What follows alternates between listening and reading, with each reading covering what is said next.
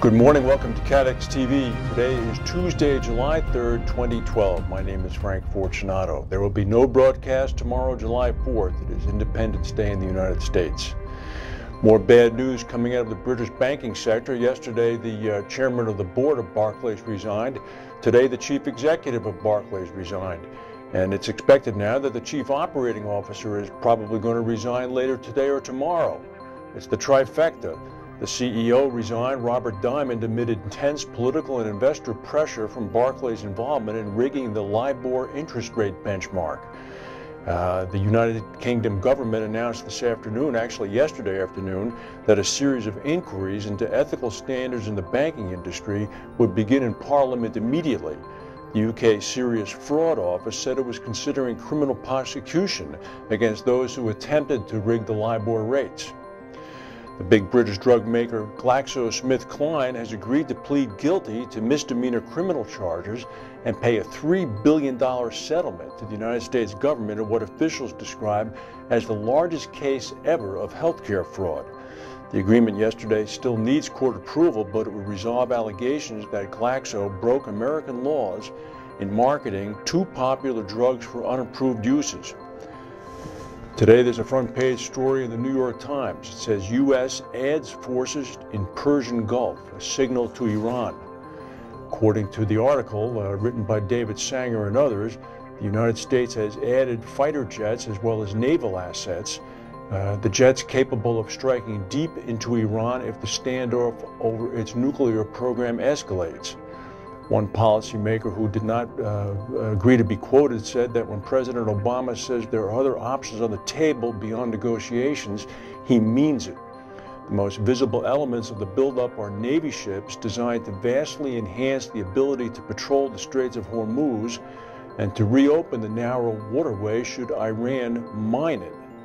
The Navy has doubled its minesweeper numbers in the region to 8. The message to Iran from a senior Defense Department official is, don't even think about it. Don't even think about closing the strait. We'll clear the mines. Don't even think about sending your fast boats out to harass our vessels or commercial shipping. We'll put them at the bottom of the Gulf. Since late spring, stealthy F-22 and F-15C warplanes have been moving into two separate bases in the Gulf to bolster the combat jets already there. These additional attack aircraft give the American military greater capability against coastal Iranian batteries, as well as the ability to reach deeper into other targets inside Iran.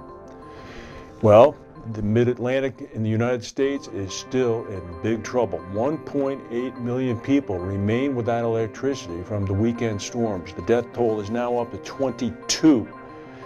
The Friday evening storms moved quickly across the region with little warning. Utility companies had to wait for days for extra crews traveling from as far away as Quebec and Oklahoma. And when the crews arrived there, there was so much debris that had to be cleared in order to get to the electricity lines that many of them didn't even begin work until yesterday. The temperature is still hot. The stable of small-cap listed Lloyd's reinsurers has now dwindled to only 2. CNA has completed its takeover of Hardy. Hardy has announced that it will delist. So after the delisting of Omega by Canopius, that leaves Nove as potentially the sole representative left in the small reinsurance listed sector in London. So as far as Omega and Nove, but it seems that that'll be Omega will be delisted after the Canopius acquisition goes through. A front page article in the Insurance Day today by Richard Banks talks about how the increasing flows of capital into the reinsurance industry is probably most responsible for the flattening of premium rates. Everybody had been hoping that with the 2011 disasters, premium rates were going to go up. Well, they haven't. In fact, Willis Re is reporting that in some cases, buyers with loss-free programs, even in areas of peak exposure, have managed to retain rate reductions on the July 1st renewals. The Willis report said that not just cat bonds have been the recipient of new capital. Workers' compensation cat bonds and existing reinsurers and sidecars have been the recipient of the new capital. The new capital is, of course, welcome. Anytime new capital comes into the industry, that's a good thing, but concerns remain over the durability of the highly fungible capital. As Willis says, much of the capital is untested and conditioned by investor reaction to a major catastrophe event. Potential volatility is heightened by single-source investors versus funds or sidecars comprised of multiple investors.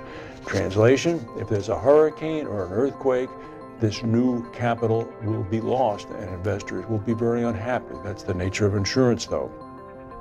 More problems in China. The government is cracking down on protesters in a central Sichuan city after riot police clashed yesterday with hundreds of protesters who are protesting the construction of a new metals plant.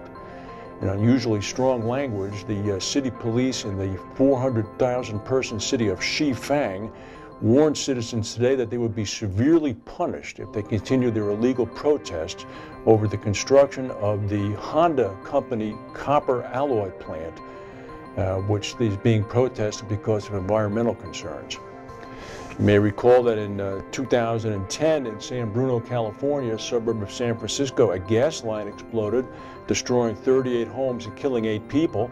The Pacific Gas and Electric Company, which owns that gas line, petitioned the California regulatory body yesterday for a $2 billion rate increase over the next 3 years.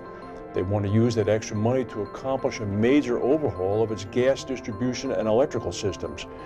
According to a review by the utility, more than 200 of its high-pressure transmission pipelines still have sections riddled with vulnerable seam welds, which is the exact failure that caused the San Bruno explosion.